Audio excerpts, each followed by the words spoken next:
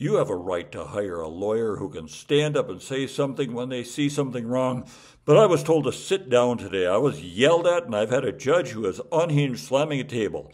Let me be very clear. I don't tolerate that in my life, and I'm not going to tolerate it here. And you know what? You shouldn't either. You have a right to hire a lawyer who can stand up and say something stupid whenever the mood strikes them, because you know what?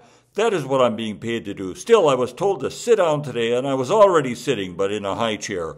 I was yelled at, and I've had a judge who is slamming an unhinged table, a perfectly fine table with a near-perfect satin finish. Very nice, but too heavy for my apartment. But let me be very clear. That way it'll be easier to see through me or sneak around the back of the judge without being noticed. I don't tolerate that in my life, and I will not tolerate that even after my death. And you know what? You shouldn't slam tables either.